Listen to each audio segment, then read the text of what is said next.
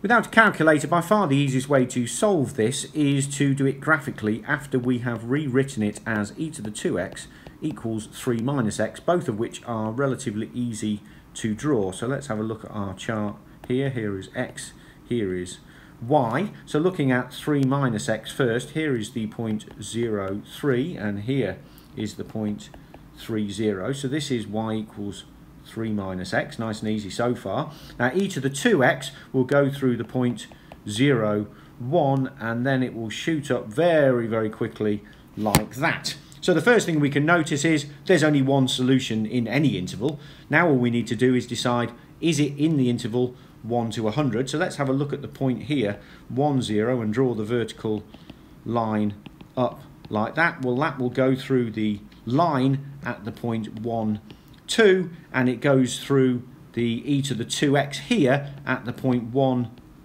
e squared, which is approximately 7 something. So it is clear that the crossover point is in the interval 0, 1, and therefore there are no solutions in the interval 100, so the answer is A, 0.